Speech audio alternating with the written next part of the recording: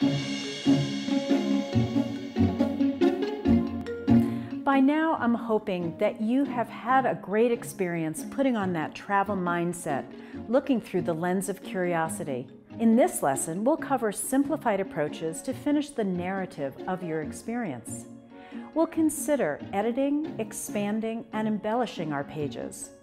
And we'll add final touches to the cover and spine of your journal. I want to encourage you at this point to consider giving yourself the gift of time to process when you've gone out and about, whether it's, again, in your neighborhood or on a trip that takes you quite far away. Try to block out a little time on your calendar after you've returned so you can unpack not only your clothes, but the ideas and some of these journal experiences. It's helpful to just take a look at some pretty simple layout ideas so that you can build your pages to a point of satisfaction. We're going to start by taking a look at what to do if you had sketched some things in a drawing pad or on a small piece of paper away from the actual journal. I've ripped out a couple of the images that I want to use because this Colorado-Wyoming map is really inspiring me. I'm going to kind of fool around with what would work, and I think I'd like to put this quick sketch that I did directly on the map. Now, I could use a glue stick to glue that in, but just because it's fast and easy, I'm going to use the double stick tape. I'll set it in here. One thing that happens right away is that this provides contrast to all of the text and the color in the map. So that's something to consider when you're thinking about the composition of a page, is you do want something that is contrasting. It also brings a bit of surprise. When I open up the map, it's like, oh, there I've got something actually hand-drawn. It's not just the pre-printed map. I think I'm going to put some of these images of cows and cowboys on this page as well. This cow was done with the backside approach, so that works for animals as well as humans. I'll just attach it here and create a page that is fairly symmetrical with the two heads, the cowboy's head and the cow's head, looking in opposite directions. Now I look at this spread and I think it still needs something to bring it together. So I'll finish the border on the right side by using the chalk application technique. I just love this. This will go over my drawings I'll show you just as well as on a blank page. So the chalk is really my first go-to material. I've got the chalk down. I can use my pencil eraser to add just a little more interesting element to this border. And I'll just use the straight lines going around.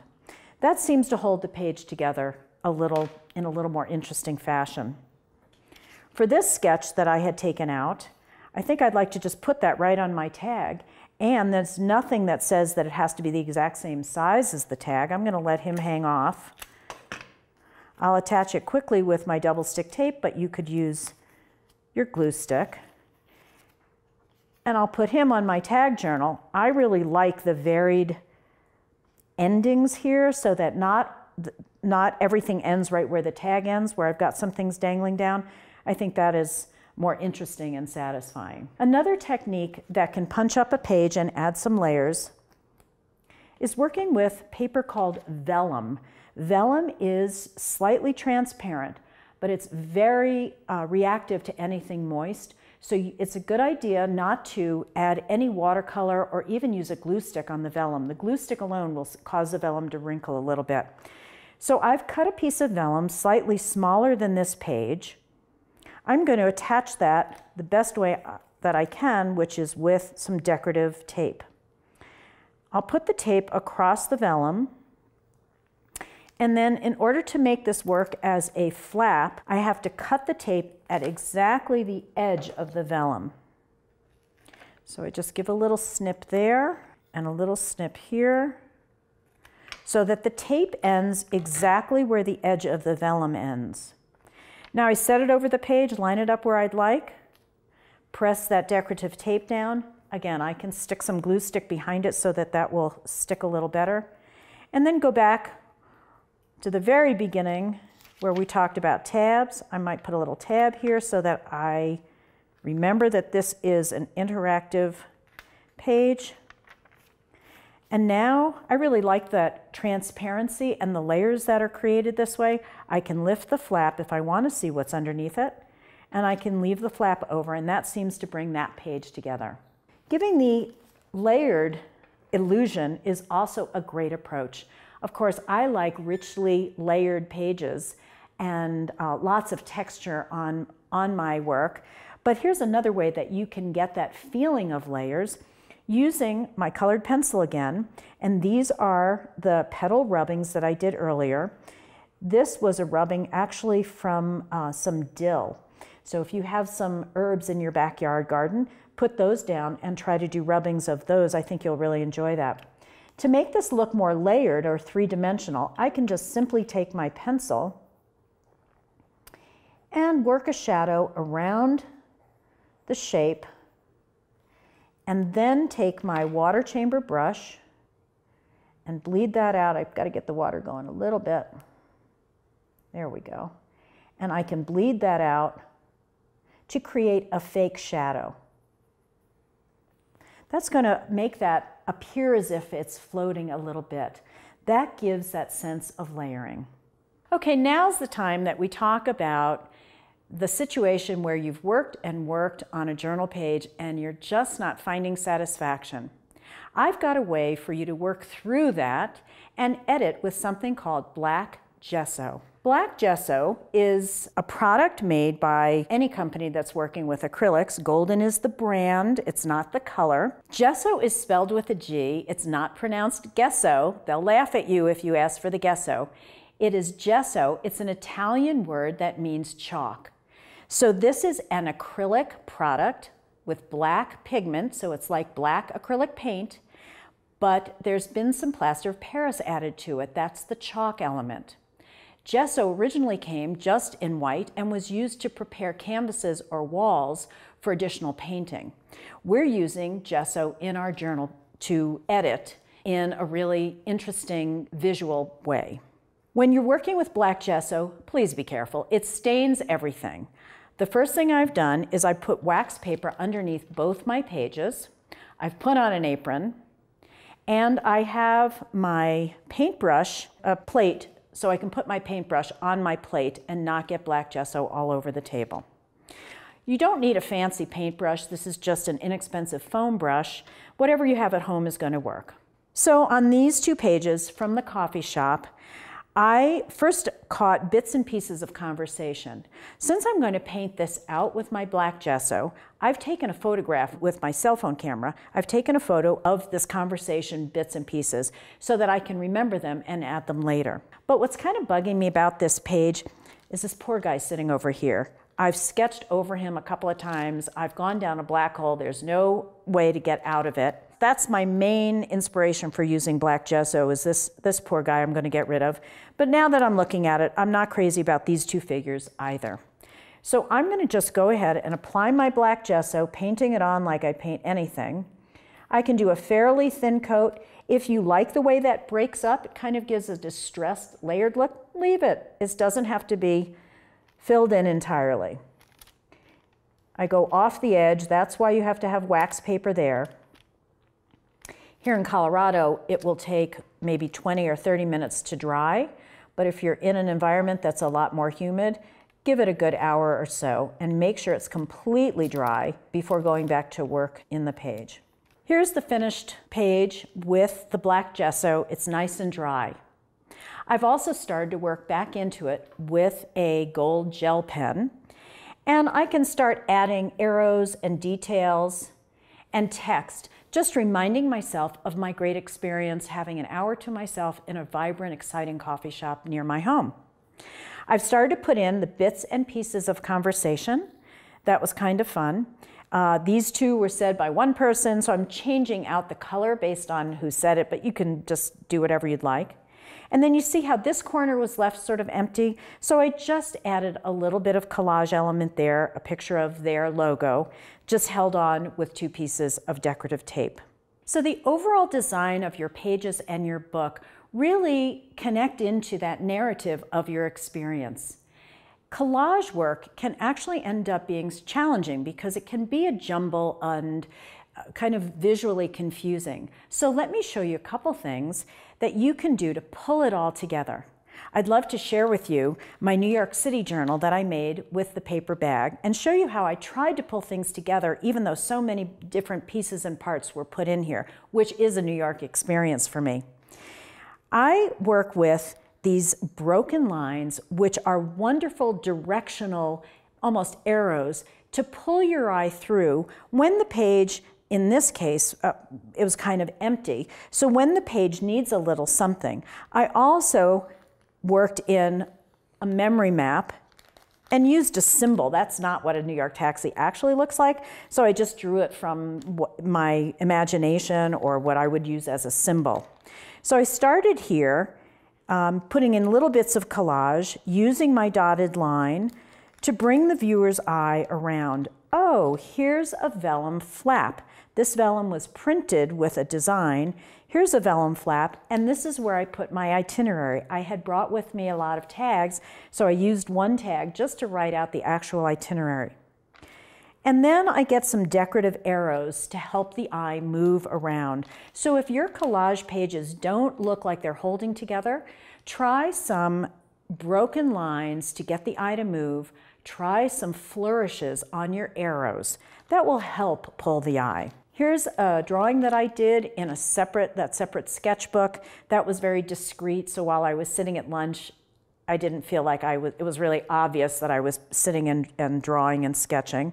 Here's the directional line to pull that together and the little flourish for an arrow. Now this page as a collage element was not holding together, so I added that directional line and the flourished arrow to show. They served me a single pickle one night at dinner. That was pretty funny.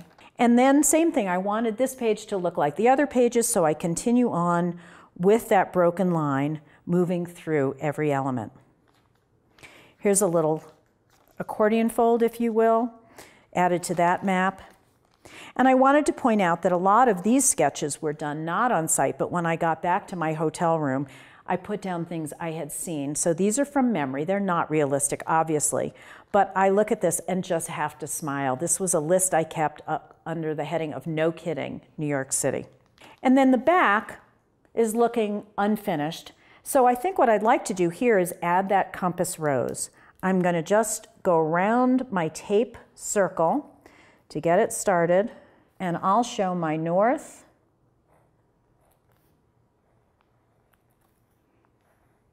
the south, east, and west. And then I might come in and just add some embellishment, make some thick and thin lines. And again, this is a gold gel pen. I'm working on a piece of black paper that I had pre-cut because I knew that would fit on the back of my journal. This has been glued down. Doesn't matter whether it was with glue stick or the double stick tape. I might add some more details on there, but I sure like the way that looks on the rest of this page. Now we're ready to talk about finishing our story. It's time to look at the container that we've been working in for this whole wonderful adventure. If your book has a spine like this that actually is closed or has a linen backing like this, it's pretty easy to punch a hole through it with a simple push pin. So I've jammed that push pin right through to put a hole. It might be easier to get in there if you open the whole book, which gives you a bit of a gap between the text pages and that linen spine. Once you've got a hole in the spine, the sky's the limit. I'm putting in a very thin piece of wire, and I can secure pretty much anything having this wire go through the spine. I could put on just some interesting yarn if you happen to have any laying around or if you found any on your trip, by just attaching the yarn and twirling that wire around the yarn. Let's say you went someplace and had a memorable bottle of wine. Here's a way to attach the cork. So I can put a little hole into the cork with that same push pin. In this case, this cork for some reason had some holes in the bottom already, so I'm just going to use those. This is an eye screw, which I start in one of those holes and simply screw down into the cork. It'll screw in easily. When it's in pretty far, you're good to go. Now you can attach that cork either to the wire or to whatever string or yarn you have hanging down. That's how I attached this cork in my New York City book. You can see I also threw on some beads and some other fun things that I found on the journey. Here's an example of a book where I poked some holes in, got my wire in, and was able to hang some beautiful beads and charms that I bought while I was on that trip. And here's one. I love the sound of this. Again, I poked the hole, I've stuck some wire through there, and I've used the tops, those foil caps that go over the corks from the different wine bottles. Clanging together, they make a nice noise, and I purchased that little charm on the trip. So working on the spine is fun because when these books sit up on your shelf, there's a lovely three-dimensional textural quality that really attracts you. So now's the great time when you get to personalize your cover and let the cover tell a little hint of the story that we're going to find on the pages within. Here's some fun techniques and tricks to use. On this book, I picked up, I know it seems a little goofy, but I picked up this beautiful piece of broken glass. I don't know why I liked it, but I thought that feather that we found in the park would look really good behind it. To attach this, I simply took a push pin and just went all the way through the cover. It's just cardboard, so a little pressure is needed, but it's pretty easy. And then I put some wire threaded through those holes, basically sewing that on to hold it in place. On the back side, where I twisted the wire and pushed it against the back of the cover, I just covered that up with another decorative piece of paper, so it's not showing and looking a little awkward back there. So that's certainly an option. You can just go ahead and poke some holes right in the cover of your journal, use some wire to attach or hold on to some items. But there's another trick here. On this cover, I didn't want to go all the way through the cover because I had already started this book with a map. And I didn't want to break up my compass rose, which is over here. So I had this decorative collage paper. I put holes in the paper first and then attached this kind of interesting button to the paper, again with wire. So the wire is actually sitting between the decorative paper and the cover. Once I secured that wire, all I had to do was glue that paper onto the cover, and it gives the illusion of having been attached all the way through. But then this side is nice and clean the way I wanted that. Let me show you how to do that. Here are some rusty items that I've collected on my travels. This one is the one that's most dimensional and heavy. So I'm going to attach that, setting it on a piece of decorative paper that I've pre-cut to fit that cover. Now all I have to do is poke some holes where I'm going to want that wire to catch the item and hold it on nice and tight. Here's my decorative wire. This is pretty thin. There's no magic in what kind of wire you're using. It can be thicker, it can be pretty thin. You can also use that floss and a needle and just sew it with a needle and some embroidery floss. I just like the way the wire shines against such a rusty surface. So I'm going to pull that down, those two pieces of wire, those two ends. I'll continue doing that all the way around, and this circle will hold on. I've secured the wire now in the back, twisted it off a few times, and just kind of pressed it up against this paper. There you see that beautiful rusty item is hanging on nice and tight. It's going to be secure. The question is, how do I attach this paper now to this cover? The best thing to use is a gel matte medium This too, Golden is the brand, it's not the color. This is basically acrylic paint without any pigment in it. So it has all the same properties as acrylic paint. It goes on wet, it dries permanent, and this will dry clear. Even though it says matte, that just means the sheen. So when it dries, if a little oozes out, it's not going to be shiny, so it'll be less obvious. But really, you could use any of the acrylic products to adhere this to the cover. I'm going to take an inexpensive foam brush and put on that gel medium. Now, unlike the glue stick, it doesn't matter so much if there's a little air bubble, so you don't have to be quite as careful. And the other thing is, I'm going to use the brayer on this, and it's going to push that gel medium so that it comes out around the edges, holding it down. So I'm adding some gel medium, a little more than I know I need, just so that some will come out when I use the brayer. I'm flipping it over, setting it where I want it. And now I'm going to use the brayer, and it's going to cause that gel medium to ooze out just a little bit. And where it's popping up, I just hold it for a few seconds. That gives it a chance to adhere a little bit better. When the gel medium does ooze out, just simply wipe it off and put the excess on a paper towel. So I'm going to have to hold it just for a few seconds to make sure that it really adheres nice and tight.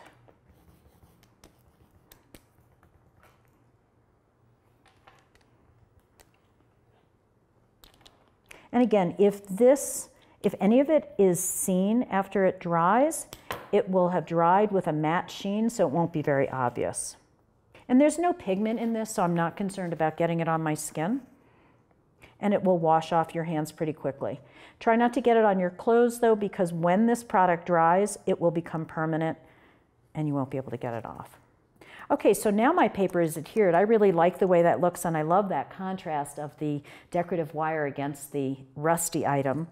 I love this piece. I felt like I really scored big time when I found that on the ground. Now I want to add that. I could have sewn that on, but this is just as easy to add with the gel medium. It's fairly flat. So I'm going to just go ahead and add some gel medium. I don't have to go clear to the ends, just a little bit in the middle is going to hold it. I'll center that where I'd like it, press down. If any of it oozes out like it's doing there, I'll just wipe that off. And it will dry clear and matte so you won't see it. Gel medium is the very best glue, second to glue stick, when you're doing any journaling. You can attach things on the cover. It can be used for your pages, but I usually save it just for the cover. It's also great when you have something like my favorite items, these squished bottle caps. You notice on the back of the bottle cap here, it's kind of ridgy and there's some dimensionality. Well, the reason I like the gel medium is it will fill in those spaces. And that's why I use this as opposed to any other kind of glue. And now that's ready to go. I think I will go ahead and put that right there. Press it down. If I leave that for a few hours, it's on forever. Finally, I'd like to show you this option. I'm really excited about this. I've started using my machine stitching on the map. Now, I know if you're a real sewer, which I'm not yet, you probably know about things that you can put on the back to make it easier to sew. I found that just doing 2 layers of this paper map was just fine on my machine. And I used that zigzag stitch going over the rat tail to create this swirl on top of the map of Manhattan. I want to attach this. Of course, I could use double stick tape. That'll work just fine, and it does seem to last. But since I have the gel medium out and I really like this stuff, I'm just going to paint the back with the gel medium. I don't really care so much if the threads show. Remember that if I'm going to use that gel medium with the brayer, I can just add a little extra so that the brayer will cause it to come to the edges. Place it on my cover. In this instance, I'm going to just flip that cover open. This is the other advantage of using a spiral binding. I can flip that open, place it where I want, and just brayer away. I really like that hand stitching on top of the map. I think that's kind of a fun combination. Now I'm seeing that I need a little bit of glue between the 2 pages of the map, so I just take some of that gel medium, use that as my glue. I'm good to go. Would you like to see a finished journal at this point?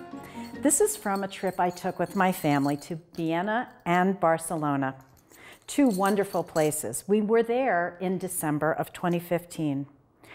I collaged this on the front from a set of magnets I found in a museum shop. I always like to start a travel book where I'm going on a dedicated trip. This is not one that I'm using to just wander around my neighborhood, but if I have a dedicated trip, I love to put a map in there, and then I use some broken directional lines just to remind me of the exact areas that we were visiting. I find that when I'm traveling, I always have that sort of wind tunnel the few days before I go, and I like to record those things in the book. They do make me kind of look back and laugh at my own concerns. I was so concerned about a bunch of things that I made this little pop-up section just to have a place to hold those concerns and not obsess about them. So here we go. I started off, when I got home I realized I needed a border, so I added that later when I got back home. Here is a two-sided element that I wanted to see both sides, so I put my decorative tape on both sides so that I could see the flip side. Here's some chalk I added after we got home. I did some quick sketching in pencil and then added the pen back at the hotel that night, and I had that small watercolor kit with me, so I was able to add that, and just a little bit of writing so it doesn't jump out on the page. Sometimes I like to record the purchases I made and the location. To draw this train, I didn't stand by the tracks and draw the actual train. When we got back to the hotel, I used my camera, my cell phone, and I looked up the train, saw a picture of it, and worked from that because it was an unusual train in this area. Here's some background writing, not meant to jump out at you. If I wanted to, I could reread it. And here's the backside approach. There were a lot of people that were walking away from us with these fabulous fur hats. So I took out my phone, took a photo, and that night in the hotel, I drew these two people. On this page spread, I was not satisfied, and this was probably a week after the trip ended. I kept looking at this page and it was just giving me a little bit of a headache. So I brought out the black gesso, painted the background out, but I kept the vignettes. Here are those fur hats in Vienna. Not something you see often, certainly not in Denver, but I just did little vignettes of all the different fur hats we saw so I could remember them. I decided to use a black marker to go around some of these vignettes. This is just a simple collage page. I did the writing on top of the brochures that I picked up. This was a little tricky, but I wanted to keep the map of where we were staying and the places we visited, so I did this big map, glued it down on the two pages, and then just figured out a way to refold it so it would all fit in here. After I put it in, it was a bit flimsy, so I covered the back of the map with some tape, simple tape, and then I wrote over it. This is just some duct tape, just to remind me that it's an interactive page and I can open the map. Oh man, this breakfast every single day was terrific. I decided to hold my book going a different direction to get the length of that column and the length of that palm tree, and then I added this little bit down here from one of the museums. This was a coffee spray. Okay, lunch really did take forever. My family was a bit grumpy. We don't have to go into that. Here's that map fold again, or the three-fold map, and I used the letter guide here to write our day tour. Here's the map I made from my memory, and this time this is my itinerary. I didn't put the map here, I wanted to save the itinerary. So I used that three-fold pop-up to create that so it would fit on the page. This was pretty fun. I photocopied that, I printed that off from my home computer, and then I just did some designs on top of that to tie that into the page. And then I added this map from the place we visited. What was fun is that it looks like it just continues onto this flyer. You'll notice that I attached it with decorative tape. I didn't even have to glue anything. And then I just continued the drawings of those vines up here. This page brings back great memories. Here's the text band, and then I attached some things on top. Here's a map that I put in with a fold so I could get into that and look at it. Oh my gosh, this was really fun. This was our New Year's Eve menu. I put that in. When I got home the week later, I added chalk. You can see how nicely that chalk works on that deckled edge. So I added the chalk. Oh, there's the letter guide writing. Here are stamps made from the corks that we had that evening. And they have a ritual of eating grapes. These don't look too grapish, but they look more like olives, I think. But the concept is there. You eat grapes at New Year's. We played a lot of cards. We didn't need the joker for the game we were playing, so I added that onto my page. And then I used the letter guides just to break up the text and make it more interesting. And then sadly, the trip ended with a bad cold. Oh well, sad way to end. Now, as the trip winds down, my husband and I like to go back and review things and process and talk about the experience together. So I started lists. Here are the people we met. I wrote the names while we were sitting waiting for the plane, and later on when we got home, I added the chalk. The chalk on top of the text I think looks pretty good, and it punches up the page. Here are some of our favorite meals, our highlights we saw in Vienna, the Barcelona highlights, oh, and a scarf that I bought. I bought these shoes and that purse, and we reviewed our memorable desserts, both those that we actually ate and those that we were oogling over through the windows. I had taken pictures of them so I could work right from my phone camera sitting in the airport, and I could get this poppy seed dumpling drawn and the apple strudel and this crazy seafood mousse. It was pretty good though. That's the end of my trip, the end of that journal. I hope you've had fun and been inspired to be mindful, playful, and meaningful. I'm sure your pages are expressive and reflecting your adventures and explorations. Please share your pictures and ask me questions. I really look forward to a continued dialogue. This was Expressive Pages Journaling the Everyday. I'm Judith Cassell Mamet. Thank you for joining my journaling community.